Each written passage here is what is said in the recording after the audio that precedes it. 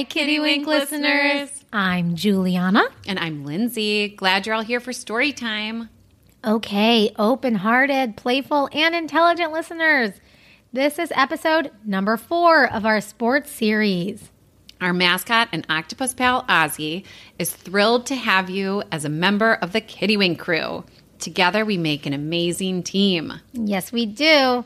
All right, Team Kittywink, it's time to guess the sport in this story. Lindsay, we are ready for your 3 clues. Okay, clue number 1. It's played with a felt-covered rubber ball. Felt-covered? Mm-hmm. Okay. Clue number 2, it can be an individual sport or you can play on a team. Oh, that's a good one. Okay.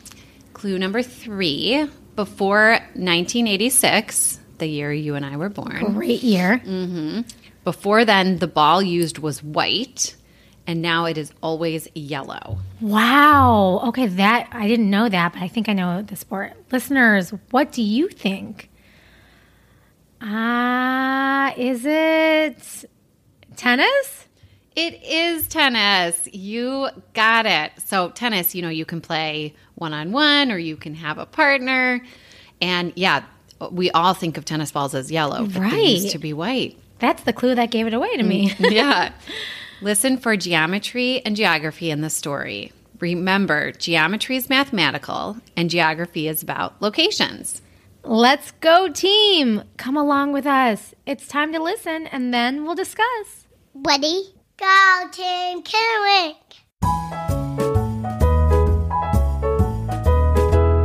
Maria's sister, Adriana, makes tennis look so fun and effortless. And Maria dreams of the day she'll be able to play with Adriana, but she keeps that wish to herself. Adriana may very well be the best tennis player in Brazil. Wow. That's the country they live in. She at least earned the title of Best Junior Player in Rio de Janeiro. Oh, that's impressive. Yeah. She lives in the Flamengo neighborhood of Rio de Janeiro. She loves living in that neighborhood because she's close to Flamengo Park. Flamengo Park is the largest city park in all of Brazil. So it has many tennis courts, which was very appealing to Adriana, of course. Oh, that's cool. And if it's the largest city park, it probably has a lot of other things to do, right? Glad you asked. It also has big fields, skating rinks, model airplanes, biking, basketball courts, volleyball, a playground. Oh my gosh. Wow. That is a lot of things to do. Right? And beyond sports, it also has many museums, monuments, you name it. Oh, cool. Adriana spent most of her time on the courts, but Maria, well, she did a lot of other things. What do you mean? She didn't play tennis with Adriana? She didn't. Remember, she wishes she could play, but she keeps that wish to herself. If Adriana is the best tennis player, Maria might very well be the worst. Womp womp. Yeah. Even the scoring was wildly confusing to her. Love really means 0. So when it's 0-0, it's love. And then why do the points jump to 15 and then 30 and 40? And oh man, it made her head spin. But she did want it all to make sense. She didn't always want to learn tennis in the past, but recently she's become more interested. And she decided to find a tennis coach. Oh, that's great. I'm sure a coach could help her understand the scoring and the rules as well as help her with swing. Yes, it usually is really great to have a coach help you, but unfortunately not this coach. Oh. She realized right from the start that her lessons were not going to go the way she initially thought they would. Oh, no. What happened? Well, her coach wasn't the nicest. In fact, she may very well have been the meanest coach in all of Brazil. Oh, gosh. Maria had never had a tennis coach before. She thought maybe coaches are always mean. Maybe that's how you get better. You need someone to point out everything you're doing wrong. No. That's not the way it should be. No, definitely not. But she didn't know, so she went along with her lessons. If you listened in on the lessons, you could hear Coach saying things like this. Maria, you are the slowest tennis player I've seen. Hurry up. 3 laps around the court before we start. Wait, she had to run around the perimeter of the court? that's not part of the game. Yes, and I'm so glad you used the word perimeter. Thank you. Perimeter is the distance around the outside of a shape. For tennis courts, the standard perimeter is 228 feet. Her coach made her run around that perimeter so many times. Always when she first got there, and then also when she had a bad play. Maria, you call that a serve?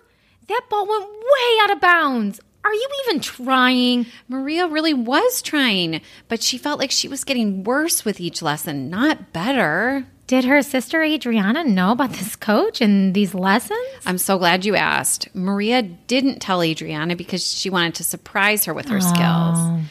And she didn't want Adriana to feel like she had to help Maria. Maria didn't want to be a burden to her sister.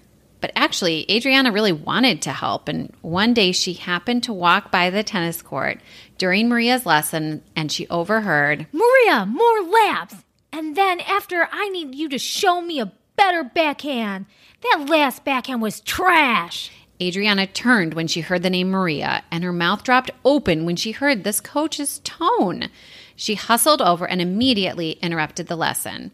Hi, so sorry to interrupt, but Maria, I need you to come with me, please.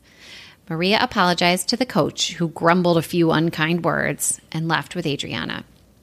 Embarrassed by what Adriana saw, but also so relieved to be finished with the lesson. And she was finished with that coach forever. Sister, why didn't you tell me you wanted to learn to play? I would love to help you learn, and in a completely different way than what I just saw happening on that court. Oh, really? I didn't want to bother you, Maria said, but was secretly beyond relieved. A bother? No way. Plus, I actually have a friend who gives the best lessons. She's a better instructor than me, and I think you would really like her. Adriana set Maria up with her friend Mimi, and they started lessons the following week. Maria could tell right from the start it was going to be a lot better. Maria, my teaching philosophy goes with the word love. The L stands for learning. You are here to learn. You aren't supposed to be perfect or even close to perfect yet. You are here to learn, and we'll take it one step at a time. The O stands for opportunity. I will give you plenty of opportunities to work on your skills, to hit the ball, and to get better. Oh my gosh, I love this. This is my type of lesson. And just like how you use the word love in scoring for tennis, she uses it for teaching. I wonder what V and E stand for. The V stands for value. I value you as a person, Maria, and your thoughts. If you think something's too hard, I want to know. If you don't understand something I'm explaining, I want to know. I value your time, and I want to make it worthwhile. And the E stands for energy. And the energy I want and expect is positive. That's also the energy I will give to you. Yes, positive energy is definitely what I need to get better at something. I love it. Learning, opportunity, value, and energy. Love. It was so great. And like you, Juliana, Maria really benefited from the E part of practice, the energy. It was all positive energy all the time. Yay. Even when she had a bad swing, the energy from Coach Mimi was still positive. Maria loved going to her lessons, otherwise known as opportunities to learn and be valued. And they sounded more like this. Maria, excellent hustle. Loved your swing. You were just a little off. You'll get it next time. Awesome. And with that kind of teaching, she actually did get it next time. She was far from perfect, but she'd found the perfect coach and loved having love sprinkled into her lessons. It really made a world of difference. And that's the end. Let's call a kitty wink. Hi, Kitty Wink crew. Juliana here. After a live reading of this tennis story, we were able to interview some Kitty Winks who came to our event. It was really awesome, and though there is a bit of background noise, we're sorry for that. We do hope you enjoy these conversations. and the extra Would You Rather questions. Okay, Kitty Wink crew, here goes. Hi, Kitty Wink. Can you tell me your name and where you're from? Carter. Hi, Carter. Where are you from? Oak Park. Oak Park. And what's your favorite color? Blue. Blue. I love blue, too. Can you tell me what story did you just hear about? What sport was the story about? Tennis. Tennis. And were there sisters in this story or brothers? Sister. Sisters. And did the older sister help the younger sister out at the end and get her a really nice coach? Yeah.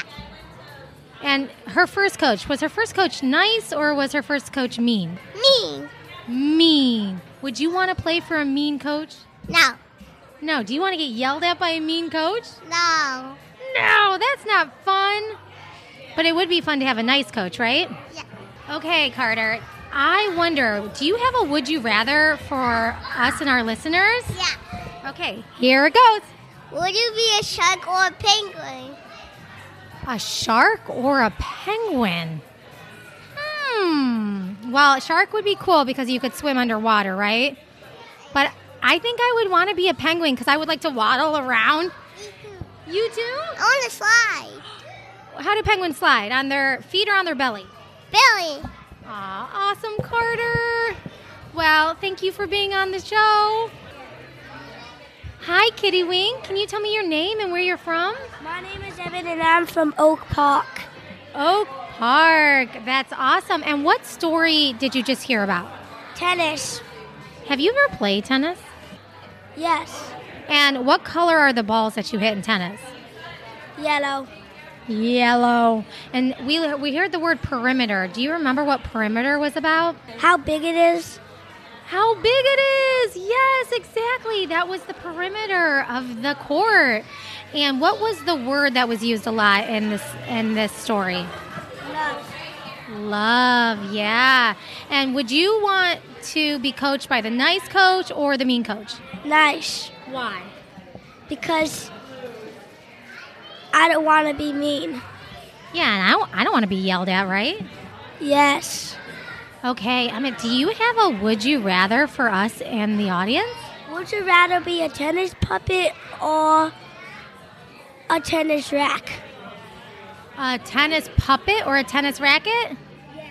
Ooh, man, oh man. I think I would like to be a racket because I would hit the tennis balls so hard and far. What about you? Tennis puppet. Tell us why. Because I can sneak and eat yummy treats. Ooh, that's a good idea. Puppets have mouths, right? And they can eat. Yeah. Well, thank you for being on, Emmett.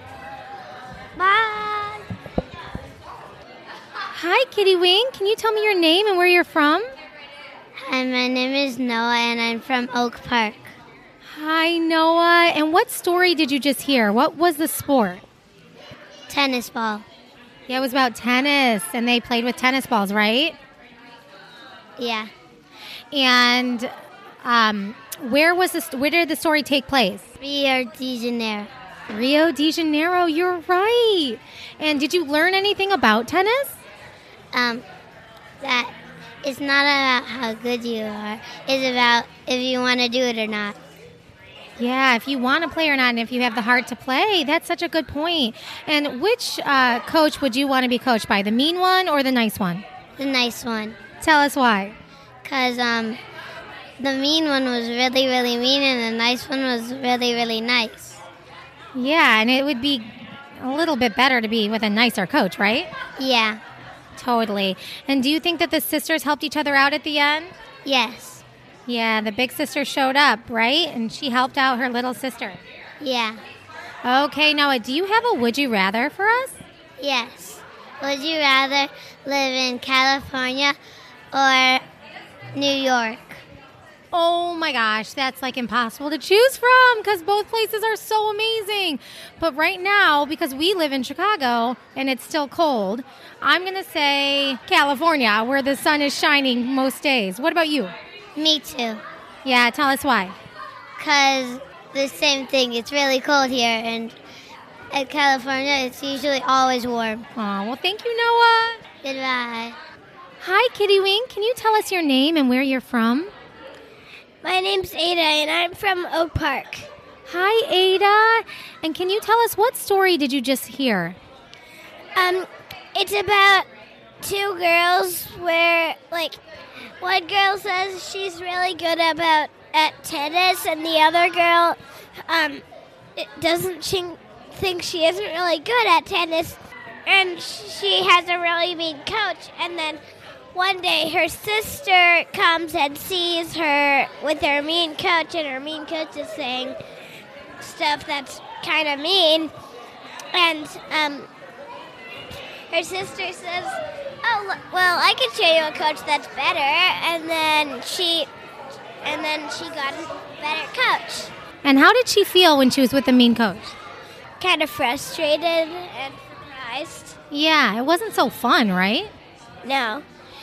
And then she had a nice coach that used a specific word as her teaching philosophy. Do you remember the word she used? Love. Yeah. Well, you did a good summary of the story. I think you learned a lot. Now, I have a question. Do you have a would you rather question that you want to ask? Sure. Okay. Would you rather eat pickles with hair in it, or donuts with hair in it? Oh, my gosh. I have to pick one of those? Oh, my goodness. Pickles with a hair. Bleh. Or donuts with... you know what? I would probably pick donuts because I think that the sugar and the sweetness of a donut would help me eat the hair. What about you? I don't know. You wouldn't eat any of them, would you? No. Well, thank you so much. This was so awesome. Bye.